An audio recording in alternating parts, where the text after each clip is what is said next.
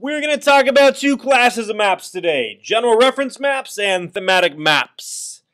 It's going to be so exciting! Alright, it's not really going to be that exciting, but we'll get through it. You have a handout. All you need to do is pay attention, follow along, and fill in some notes as you go.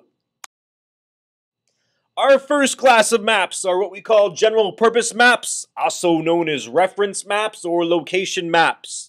What do they show? They show the natural and human features of a place without any analysis. We don't analyze anything on these maps. We're not interpreting anything on these maps. Examples of a general reference maps. If you ever look at a street map, a highway map, that is a general reference map. They're going to show us the location of places, and they're going to show us the features of an area. So you'll see bodies of water, roads, railway lines, parks, elevations, different towns and cities. You'll see political boundaries, latitude and longitude. But there is no analysis taking place. There is no interpretation taking place on these maps. A thematic map is a map that focuses on a specific subject or theme, hence the name thematic map. They show a specific spatial distribution or single category of data. On these maps, you are going to see analysis taking place. There is going to be interpretation of data. They might show rivers and mountains and boundaries and roads and places and many of the features that you see on a general purpose map, but they're only there as points of reference and you wouldn't want to depend on them for their accuracy. Alright, there are two types of thematic maps. We have qualitative thematic maps and quantitative thematic maps. Qualitative thematic maps show the where, like in this map here of the global distribution of language families. It's not showing us what percentage of the world's people speak an Indo-European language or a Sino-Tibetan language. It's just showing us where these speakers are. A quantitative map, on the other hand, shows the how much of something and not just the where of something. So instead of a qualitative map that may show the distribution of U.S. parks, a quantitative map might show the number of park visitors. Or whereas a qualitative thematic map might simply show the distribution of oil and natural gas production in the U.S., like this map here, a quantitative thematic map might show the number of barrels of oil extracted throughout the U.S. So quantitative maps are always going to include numerical data. Alright, next we're going to look at four types of quantitative maps. We're going to look at choropleth maps, dot distribution maps, isoline maps, and proportional symbol or graduated symbol maps. We'll also look at a fifth type of thematic map called a cartogram, but we're going to see that's technically not a map. For each type of quantitative thematic map, we're going to describe them, and then we're going to talk about their strengths and weaknesses. Let's start with choropleth maps. It's not choropleth, it's choropleth. Choropleth maps, they're going to show us data according to predefined boundaries. So this could be county lines, maybe state boundaries, and they're going to use different shades or colors to indicate differences. The strengths of a choropleth map. They're very, very easy to make, and that's why the vast majority of maps you see on television or in a newspaper or magazine, they're going to be choropleth maps. The weaknesses of a choropleth map. There's a lot of generalization in these maps.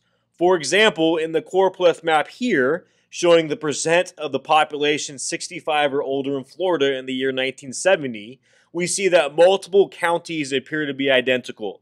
If you remember from a couple lessons ago, we call this induction. Next, we have dot distribution maps. On a dot distribution map, each dot has the same numerical value. It could stand for 1, it could represent 10,000. Each dot is used to record data, but also to show spatial patterns in distribution and dispersion. If we look at this population map of Australia, we see a pattern in the way that the people are distributed. Most Australians do live along the coast, especially in the southeastern part of the island. In the interior, we see very few Australians settling, and that's largely because it's desert in that region. The strengths of a dot distribution map. They're very accurate maps, much more accurate than choropleth maps, and you can do a better job of pinpointing exact locations.